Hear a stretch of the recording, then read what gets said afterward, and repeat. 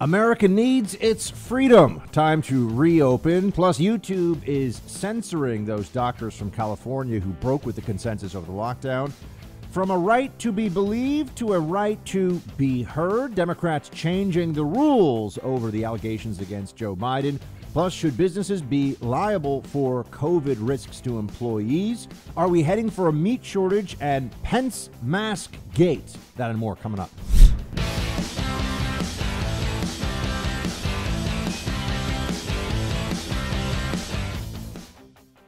As our nation battles against this terrible scourge, we continue to pray for the victims as well as for those Americans who are grieving their lost ones and their loved ones. There's never been anything like this. We suffer with one heart, but we will prevail. We're coming back, and we're coming back strong. We built the greatest economy anywhere in the world 2 months ago, and we're going to build it again. We're going to build it fast. It's going to go very quickly. And Larry, thank you for being here very much. You see what's going to happen. I think you have the same feeling as I do. It's going to come back very fast. I certainly hope the president's right. Welcome to the Buck Sexton Show, everybody. Thank you so much for joining. Oh, man, it is time. It is time for us to finally say it. We need to reopen this country, and this needs to be happening faster than it currently is. I know that there's all this guidance. I know that there is a desire to make this go slowly and safely, and the time is now. Different paces for different places. New York should be a little bit slower, should be quite a bit slower than some states and somewhat slower than others.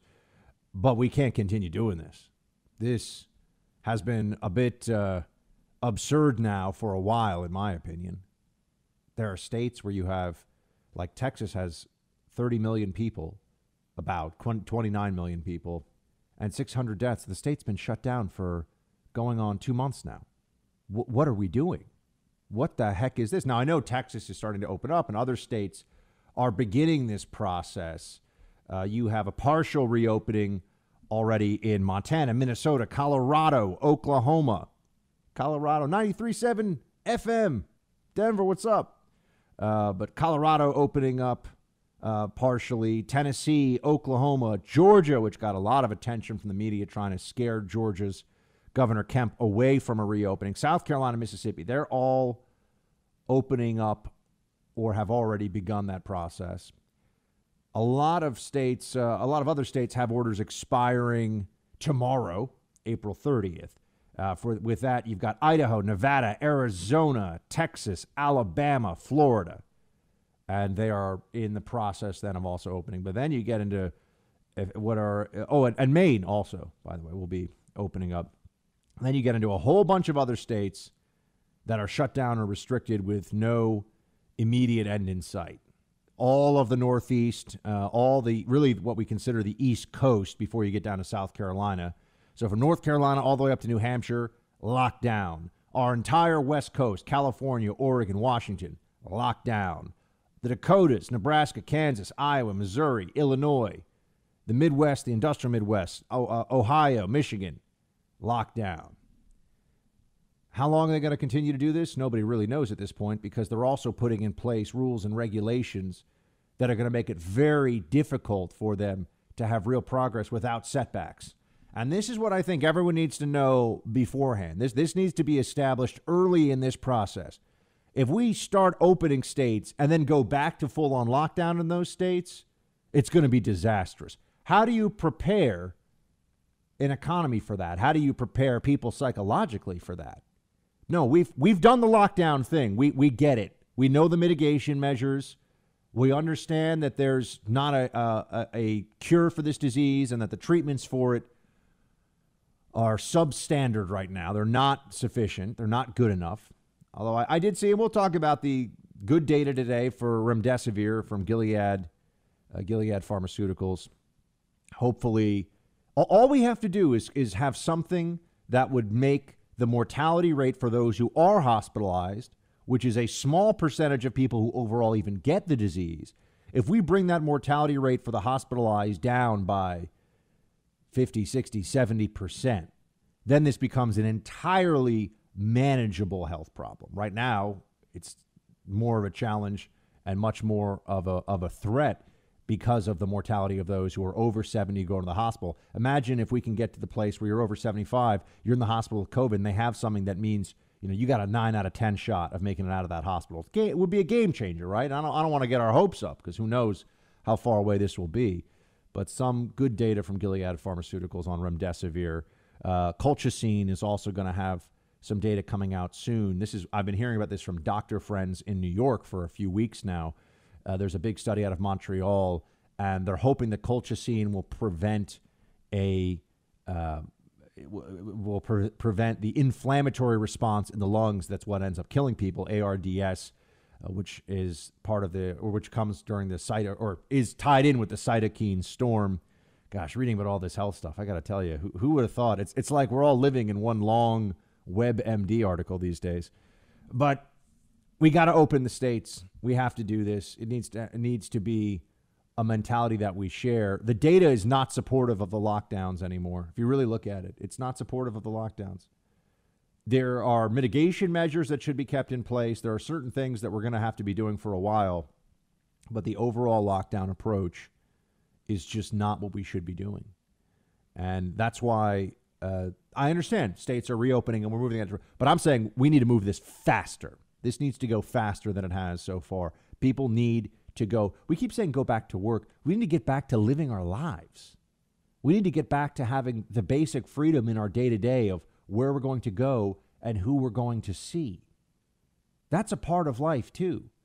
We're all in what is effectively this true mass incarceration. You often hear liberals talk about mass incarceration as a political issue, but we have been in a mass incarceration. Yeah, sure, you can go out for essentials. But, if you're under house arrest under some circumstances, official criminal house arrest, you can still go to the hospital. You still have you can go to doctor's appointments. There are things they let you do. So, yeah, okay, we can maybe go out for a walk if you wear a mask. It's gotten to the point where we just have to say enough is enough. And we're there. I think you've all been there for a while. I'm here in New York. I've been building to this point. But none of this like, oh, maybe this is going to drag on for 18 months. Maybe we're going to have to lock down again in a month, or we're going to lock down again in September. No, that's wrong. We shouldn't do that. The data doesn't support it. It's not saving lives the way they claimed it would when you line it up against places that did not do lockdowns. This is looking increasingly like an overreaction, a panic move that the administration and states were pushed into for a combination of the media frenzy around this issue after being completely wrong and downplaying it. When the media's panic would have been perhaps helpful, they were telling us it was no big deal, that this wasn't going to hit us that hard. And then when we all realized that it was going to actually hit this country very hard and cause a lot of mass death and casualties, then the media's response was lock down for as long as it takes everywhere. And if you're opposed to that, you're a bad person. You want to sacrifice old people to die. That's what they say. It's nonsense. It's just wrong. But this is now a major fight we have on our hands, because there are places that want to do whatever they can to drag this out as long as they can. And the politicians who are in charge, you must remember this. Politicians will always disappoint you. They're not as good as they pretend to be, and they're not as good as a lot of people want to believe they are. Government is inept by its nature. That's why our founders wanted a very limited and clearly delineated series of authorities and powers for the government. That's why the focus wasn't on how do we have super geniuses in charge that can make all of our decisions for us. That's socialism, that's statism. No, the focus was here are the things you're allowed to do, and here are the rights that individuals have that the state cannot trespass upon. Oh, there's been a lot of trespassing on those rights, though, hasn't there? There's been a lot of that going on, and not nearly enough pushback on it. Elon Musk, who, whether you love Tesla or not, is certainly a dynamic and brilliant fellow. He tweeted out earlier, well, it was, I guess, late last night, free America now in all caps. I share the sentiment. It's time to free up this country. We can figure this out as we go along. We can take necessary steps to protect people in high-risk groups and in high-risk areas without shutting down the whole country. This was a mistake. The across-the-board lockdown was the wrong decision. I understand why Trump felt tremendous pressure. I understand why different states and governors even felt a pressure to do this lockdown. Some states, maybe, and really it's just New York, New Jersey, Michigan. Some states you could have justified this for 2 to 4 weeks. But we've gone past it. It has reached its expiration date.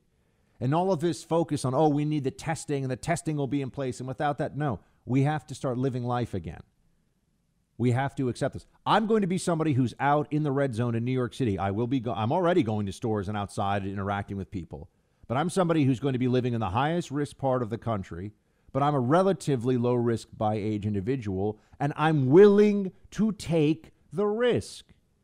And I know that means there's going to have to be some other procedures in place for those of us who do have people in our lives who are at higher risk. And I understand that this might mean that some people have to continue on a regimen of extraordinary caution for the weeks and months ahead. But we're more likely to have an economy that can beat the virus. We're more likely to be able to sustain frontline medical personnel, pay them, keep them in status at the hospital where they're actually doing things to help people, and help people who don't have COVID-19, by the way, if those of us who are at lower risk are productive and engaged. You know, we have to remember at some point, what exactly are we fighting for? I'm not fighting for a future of being safe at home and having a fridge full of food, and we'll talk about the possible meat shortage later. No. We want the liberty to pick what our future will be, and that means the right to make individual decisions that entail some degree of risk. There's been a fundamental shift away from this that's happened in our society, where you have this panicism or safetyism, as Heather McDonald called it in her article this week. And we do not live lives of safetyism. We live lives of balanced and assessed risk of all different kinds and in many different ways. Free America now, Elon says. I'm with him. It's time. I got to tell you, I am absolutely loving Jack Carr's newest novel, Savage Son. This is the latest in the Terminal List series, and I'm just ripping through this book. It is fantastic. It is pulse-pounding action that takes you right into the heart of it. And you know, because of Jack's background as a former Navy SEAL who saw a lot of combat himself, that there's a lot of true to life, the facts, the figures, everything that you would want from a true action novel, you've got in here, with real expertise brought to you by an incredibly skilled storyteller. Jack Carr's Savage Son is my favorite so far in the Terminal List series. You got to check it out for yourself. Download the audiobook wherever you listen to audiobooks. It's so straightforward. Just go to your audiobook platform of choice. You can do it on Amazon, a whole bunch of places, and type in Savage Son. Download that audiobook today. It's read by Ray Porter. It's going to be a fantastic way for you to spend some time when we're all on lockdown. Go check out Savage Son. Download the audiobook by Jack Carr today.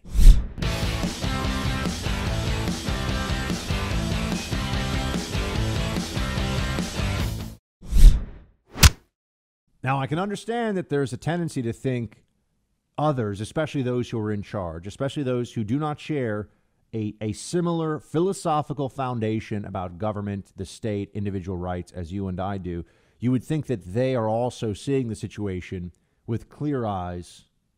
Full hearts can't lose. That they're seeing this in a way that all of us can start from a premise that we hold some things in common about what's going on and what should be done in this country. Unfortunately, we are now in for quite a struggle because there are a number of different factors coming together. There's a mass panic, a mass hysteria over this, where it's very hard to penetrate this with facts and data.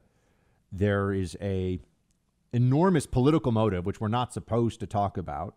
And the political motive, of course, is to make sure that the economy can suffer and suffer and suffer, which is going to hurt Trump's reelection chances. We all know that. And the people that are pushing for a more suffering economy are going to say, we were saving lives. So they get to feel self-righteous about it, too.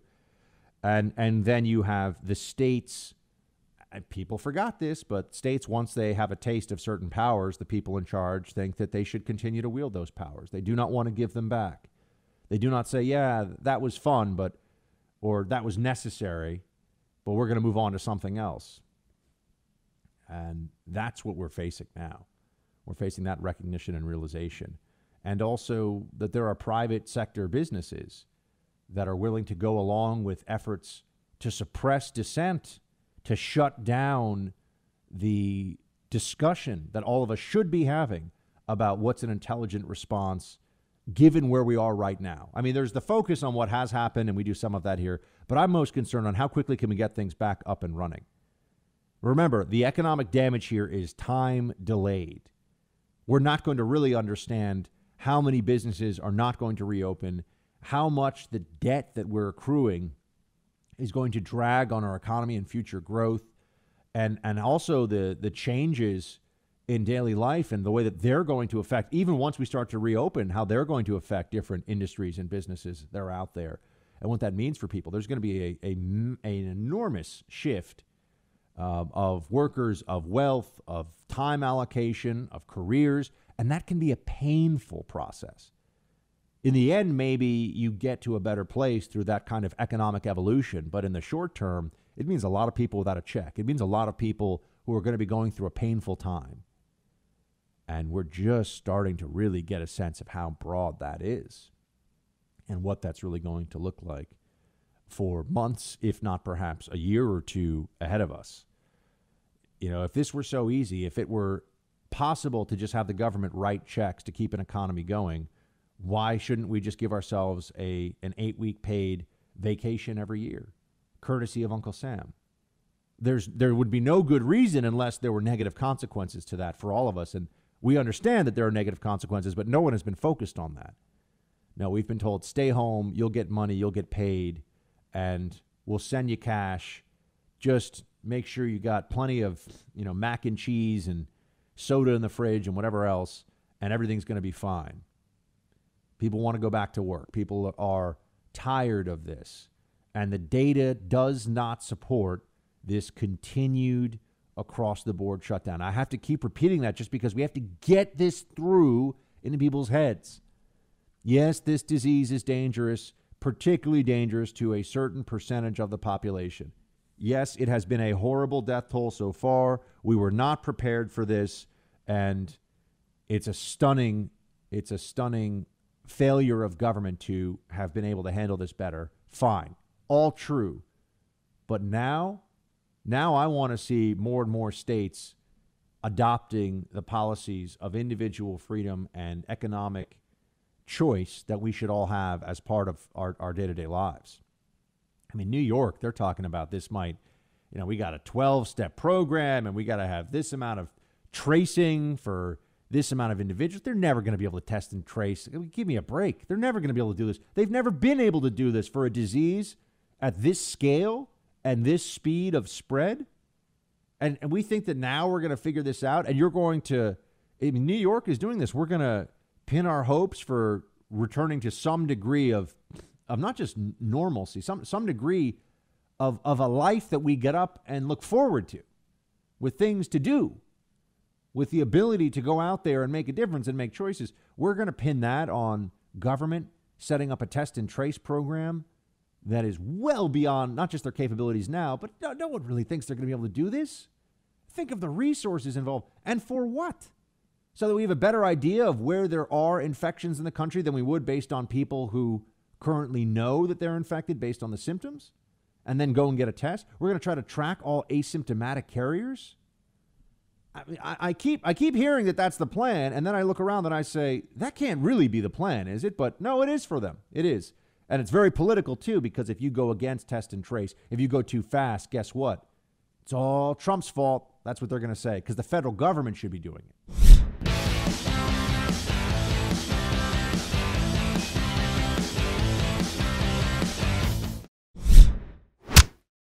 This is a time when it's particularly important that we have open and free dialogue, debate, discussion about what's happening in the country, because it affects all of us. Nobody is immune from this. No one is unaffected by it. It is something that we are all very much dragged into, in the middle of, and has a really negative impact on us. the shutdown across the nation, the shutdown of our states, of our businesses, of the economy. This has affected everyone that I know. This has affected me and my business too.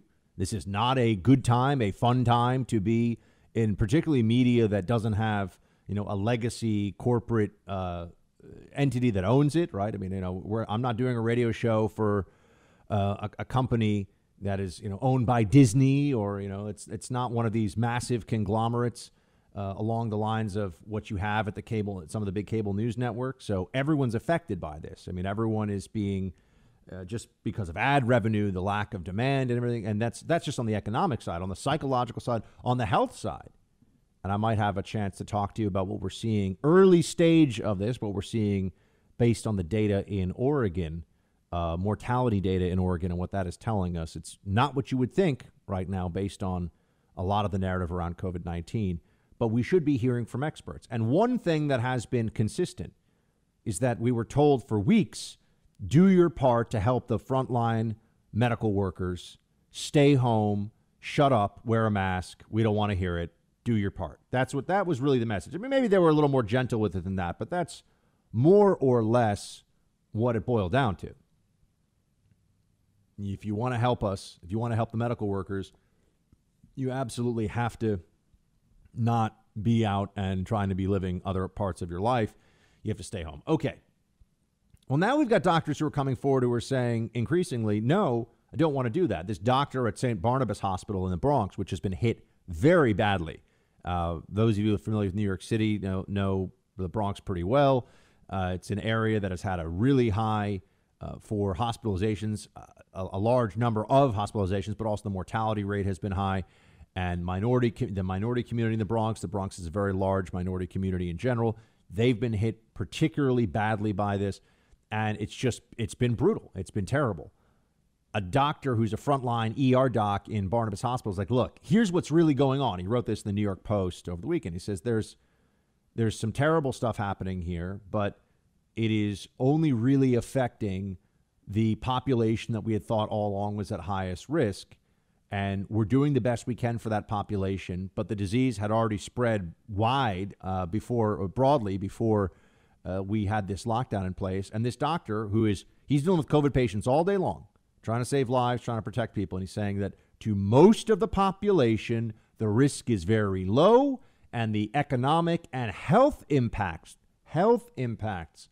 of the lockdown are disastrous. And with each day, get worse and worse and worse. There is no antibody to a bad economy. There is no, okay, we're just going to wait this out for a bad economy. Right? That's not possible. So that's where you start to have these doctors who are coming out, and they're very brave because they're really speaking against a medical community consensus. And look, I'm just going to say it. Most doctors in certain fields they tend to be Democrats. Surgeons tend to lean Republican, which I think is very interesting. There are some fields where you have a higher percentage. Surgeons, heart surgeons, brain surgeons tend to be Republican. Psychiatrists, mostly libs, huge majority of psychiatrists are liberals.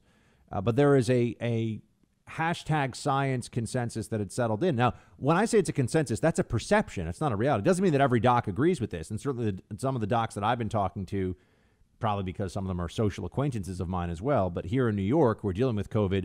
They haven't agreed with the across-the-board lockdown policy. I mean, some of them were, like I've said, they're like 2 weeks maybe, because we could have shut down for 2 weeks and it would have been okay. It would have been painful for businesses, but that we could have bounced back from that. That would have been very manageable. A month, 6 weeks, 8 weeks, 10 weeks, it's not manageable. It's not something that's worth the cost. But you have this, so there are doctors that are coming out and they're saying that. They're the ones that are seeing the worst of COVID-19 every day. They're the ones that are seeing the Wuhan coronavirus destroying, certain communities here in New York. Not really doing very much to a lot of states with much less population density, but destroying people here in New York City and destroying families. And the loss of life is terrible.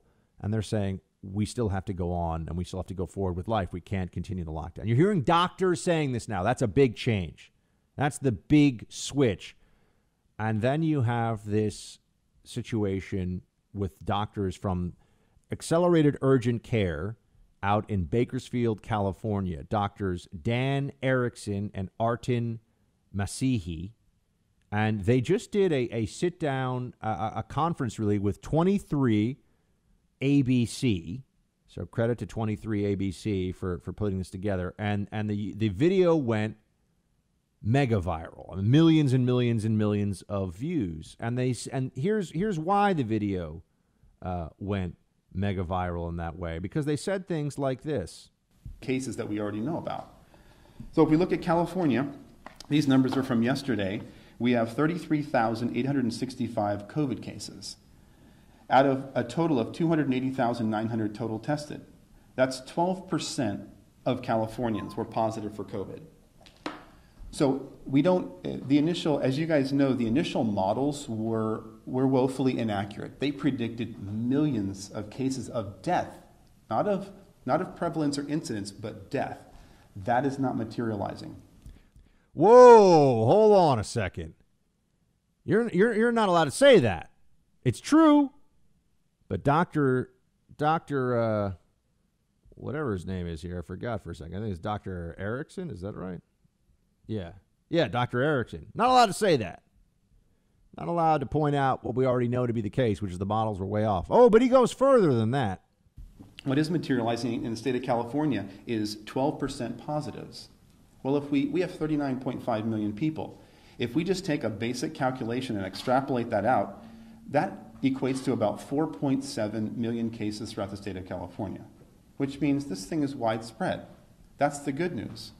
We've seen 1,227 deaths in the state of California with a possible incidence or prevalence of 4.7 million. That means you have a 0.03 chance of dying from COVID-19 in the state of California.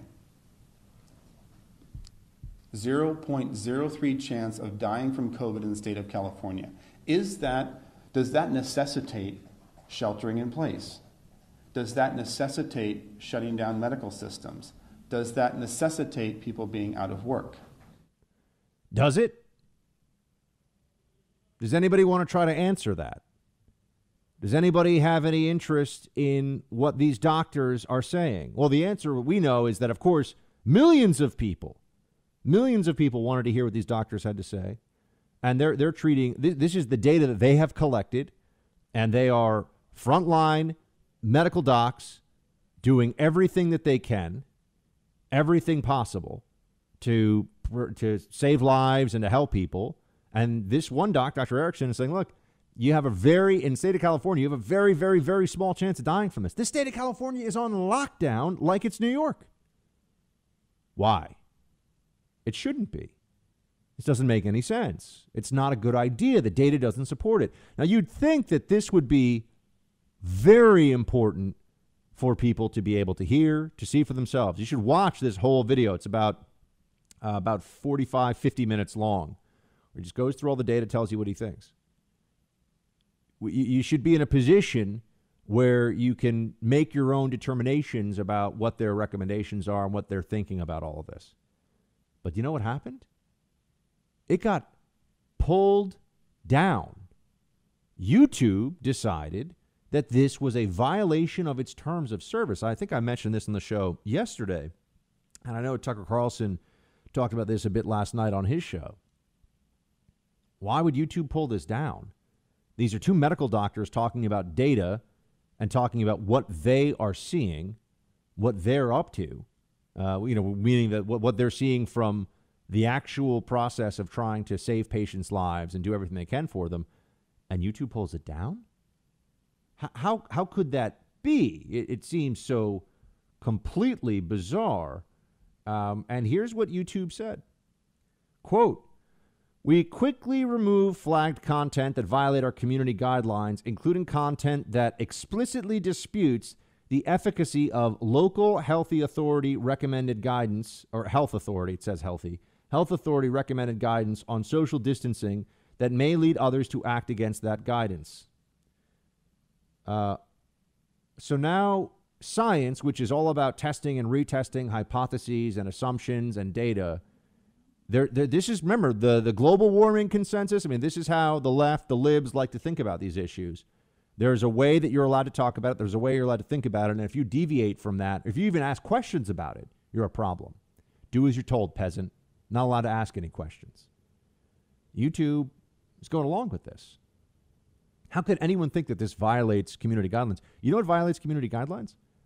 State governors acting like petty tyrants, telling you that you have to stay inside. Police using sting operations to determine whether or not someone is offering their services as a nail salon person to people behind closed doors to paint their nails and whatever people do at a nail salon. I don't even know.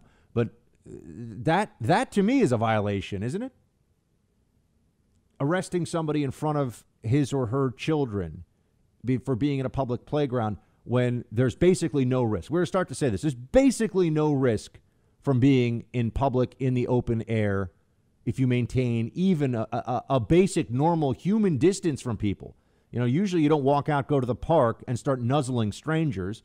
So as long as you just maintain some personal boundaries, your risk is effectively zero. That's what the science says. Meanwhile, we got idiots running all over the place telling us you got to be masked in public all the time. No, that doesn't make sense. This is now superstition. This has turned into some kind of public sanctimony competition about who gets to be, who is the most dedicated to fighting against COVID-19 by wearing the mask the most. This is absurd. It's stupid.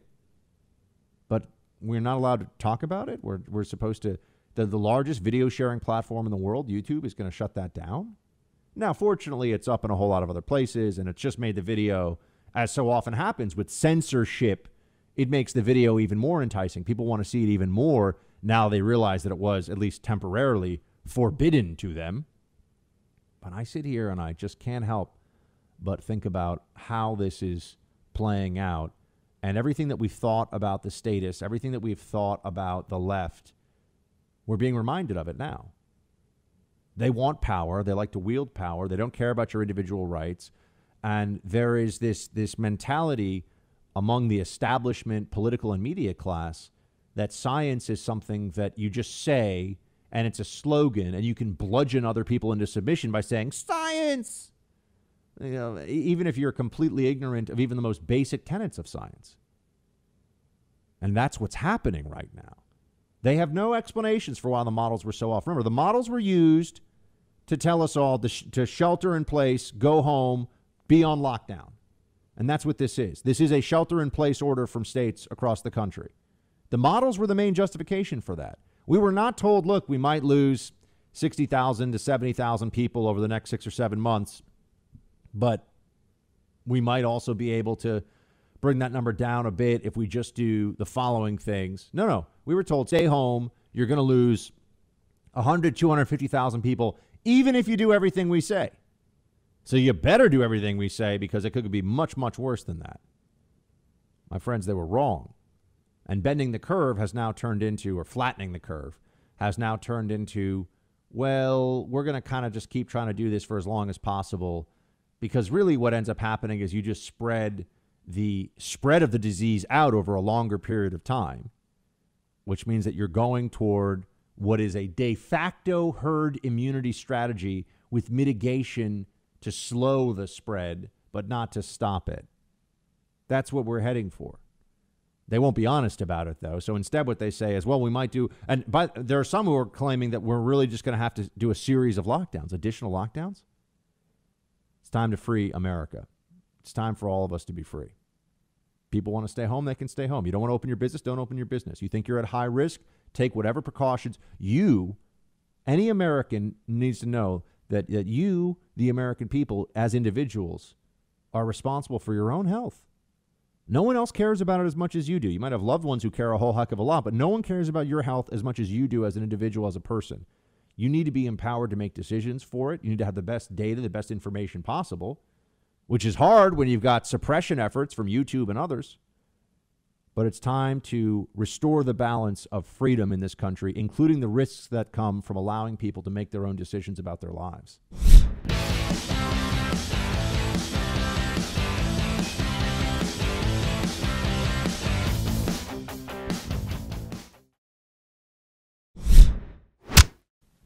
my mind, it's inevitable that we will have a return of the virus, or maybe it never even went away. When it does, how we handle it will determine our fate. It's coming back, he says. Wait, we're flattening the curve, right? We're flattening the curve. Okay, it's been flattened. Now what? Now we either start to try to live life again, or we just hide hide and pray for a vaccine or a cure while the economy and our society crumbles around us. Those are the options. Some of us knew this in the beginning and tried to tell everybody.